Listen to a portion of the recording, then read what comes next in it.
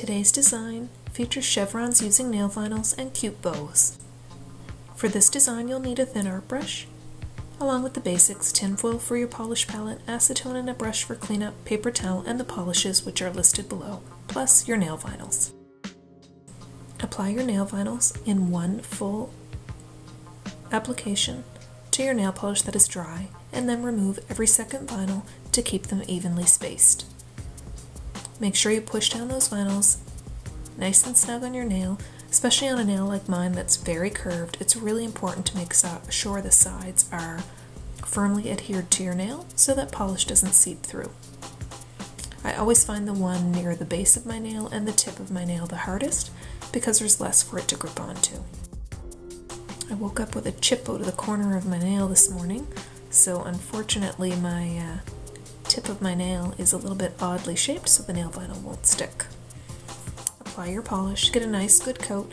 Because these are really thin together, you need to make sure that you fill the space in between the polish, and don't worry if it has to get messy onto your skin, you can just clean that up afterward. Move quickly and remove your vinyls while the polish is still wet so that it doesn't get stringy and that your lines are nice and crisp.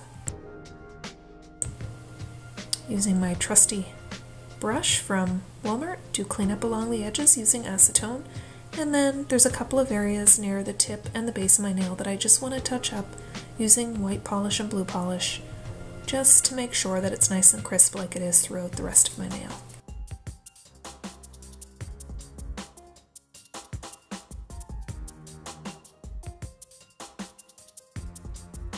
Moving on to your index finger and your pinky, we're going to create a bow at the tip of your nail, and I use Crafty Ninja's technique. I create an X on my nail first as the base for the bow. It really makes creating the bow even on both sides so much easier.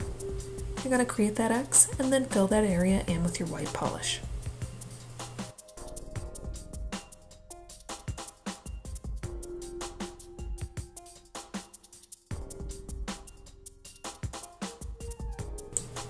Using a large dotting tool or your thin art brush, you're going to create the center knot in your bow just by doing a half circle on top and a half circle below.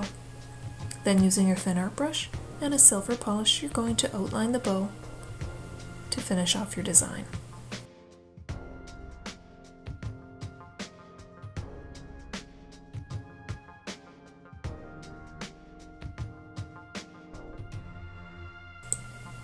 Once you've completed your design and allowed everything to dry fully, apply a top coat to give this design some shine and protect your manicure. Thanks so much for watching. I hope you liked the video. Please comment, share, subscribe, and thumbs up are always appreciated.